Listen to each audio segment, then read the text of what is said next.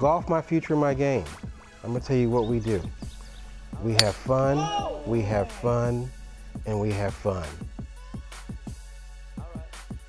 So ACE stands for Alternatives to the Court Experience. It's a diversion program that gives young status offenders an opportunity to have charges never go on the record. Whatever charge brought them to us gets dropped.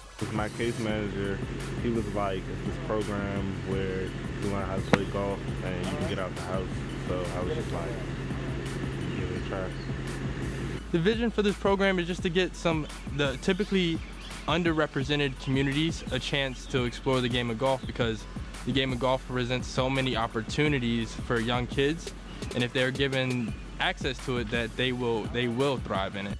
My social work good.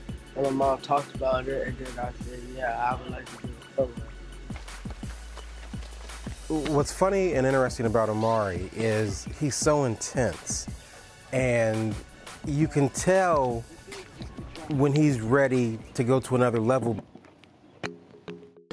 Marquel is one of a kind. He is one of the funniest, smartest, most creative, and brilliant young men I've ever met. And he's someone who will not let a system dictate his life. Yet he understands that there is a life beyond that system. We've partnered with a lot of outside service providers, so golf kind of came in as one of those tools that we try to use to engage youth, and we decided to partner and try to get some of our young people involved. I just thought it was gonna be boring. Like, I didn't know like what we was gonna do. I don't know about golf. Well, I didn't know about golf or none of that, but it turned out cool. So, was it like my fourth shot and I hit it far on the driving range? That's when it was fun. And when I started driving the golf cart, yeah, that was cool.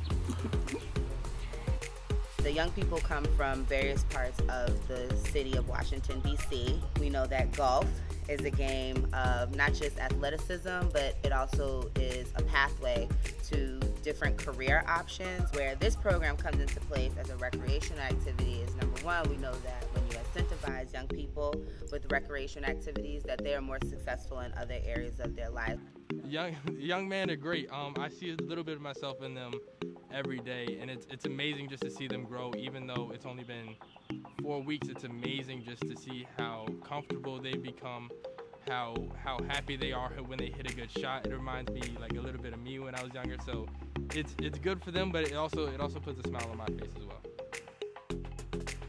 Overall, my expectations were met. The relationships that have been developed over these 8 weeks have been nothing short of miraculous. So it's just little things like that that I'm so proud and happy of and for.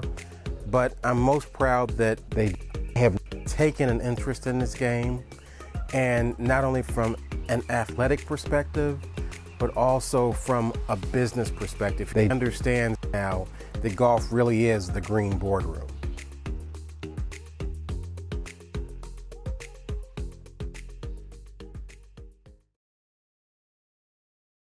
You know, there are certain people that I have to thank for this opportunity. Hillary, Rashana Roach, Jasmine, Leonard, and Mr. Anthony. This team provided the platform for these young men to participate.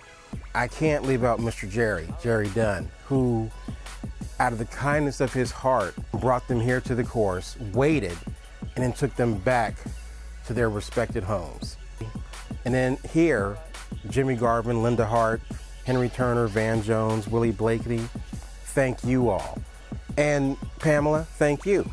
Because of you, people will know more about us. So thank you for coming and being a part of us.